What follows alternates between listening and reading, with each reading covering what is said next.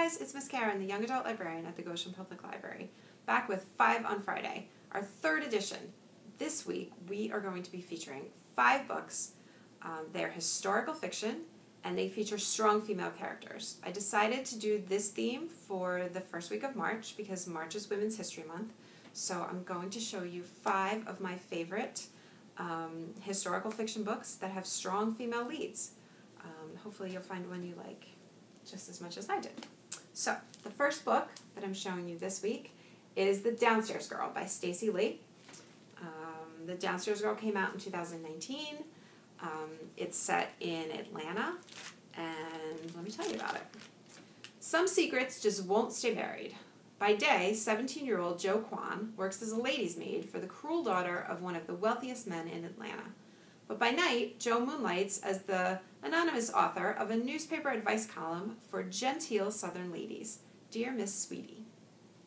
When her column becomes wildly popular, she uses the power of the pen to address some of society's ills, but she's not prepared for the backlash that follows when her column challenges fixed ideas about race and gender. While her opponents clamor to uncover the secret identity of Miss Sweetie, a mysterious letter sets Jo off on a search for her own past and the parents who abandoned her as a baby. But when her efforts put her in the crosshairs of Atlanta's most notorious criminal, Jo must decide whether she, a girl used to living in the shadows, is ready to step into the light. So this is The Downstairs Girl by Stacey Lee. It is funny. It's not a super long read, so it wouldn't take you that long. But it has lots of social commentary on race and gender, but it is actually really funny and interesting. There's a lot of historical detail in here that I was unaware of before I read it, so I highly recommend The Downstairs Girl by Stacey Lee. My next book is a little different. It is a collection of short stories. It's called A Tyranny of Petticoats. 15 stories of belles, bank robbers, and other badass girls. It's edited by Jessica Spotswood. Lots of different authors contributed to this collection, so let's see.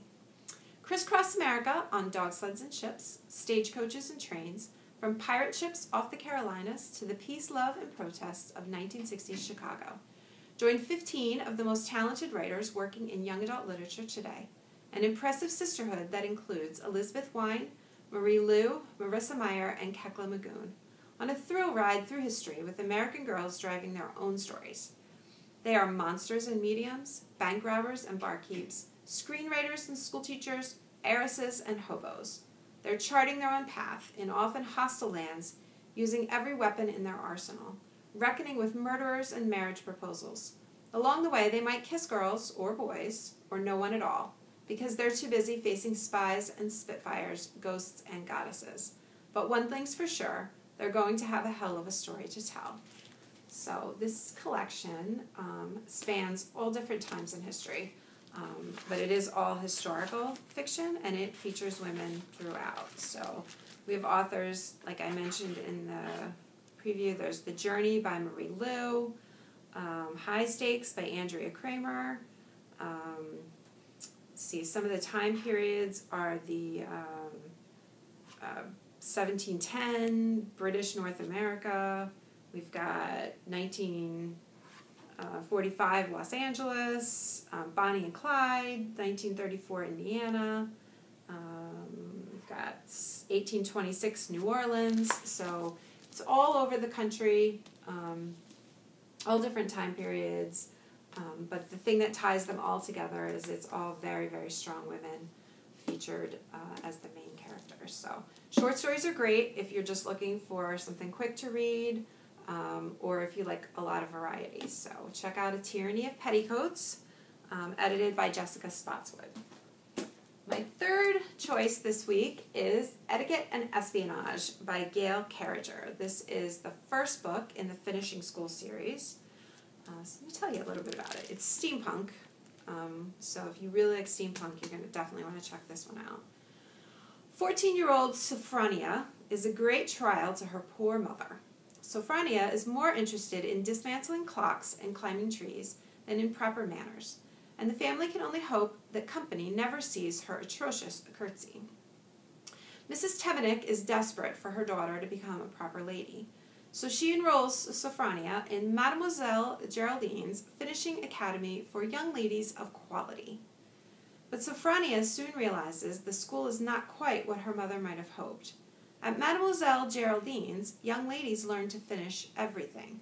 Certainly they learn the fine arts of dance, dress, and etiquette, but they also learn to deal out death, diversion, and espionage in the politest possible way, of course.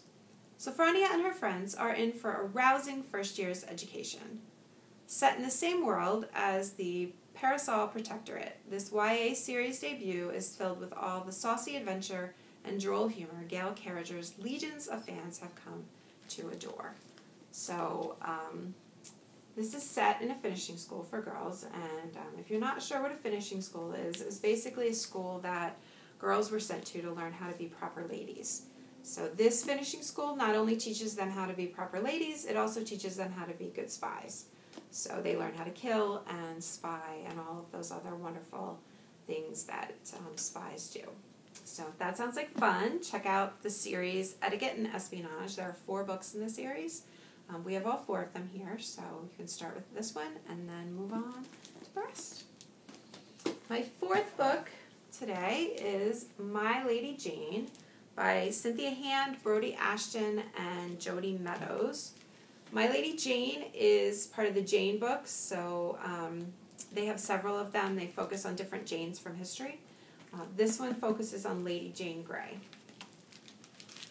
So, Edward is the King of England. He's also dying, which is inconvenient as he's only 16 and he'd much rather be planning for his first kiss than considering who will inherit his crown. Jane is Edward's cousin and far more interested in books than in romance. Unfortunately for Jane, Edward has arranged to marry her off to secure the line of succession, and there's something a little odd about her intended. Call him Gifford. Gifford is a horse. That is, he's an Ethian for the uninitiated. Every day at dawn, he becomes a noble chestnut steed, but then he wakes at dusk with a mouthful of hay. It's all very undignified. The plot thickens as Edward, Jane, and G are drawn into a dangerous conspiracy. With the fate of the kingdom at stake, our heroes will have to engage in some conspiring of their own, but can they pull off their plan before it's off with their heads? So, as you can tell, this is not true, serious historical fiction. This is not the true story of Lady Jane Grey. But it is funny and interesting, and it's a good read. I highly recommend it. Actually, I recommend all the Jane books. So if you like this one, check out the other ones also if you get a chance. They're very funny and interesting, and they have a lot of fun details in them. So, My Lady Jane by Cynthia Hand, Brody Ashton, and Jody Meadows. My last choice for this week's 5 on Friday is These Shallow Graves by Jennifer Donnelly. Jennifer Donnelly is one of my favorite YA authors, and These Shallow Graves is one of my favorite books by her. It's a mystery. It's got a great female lead character. It's very suspenseful.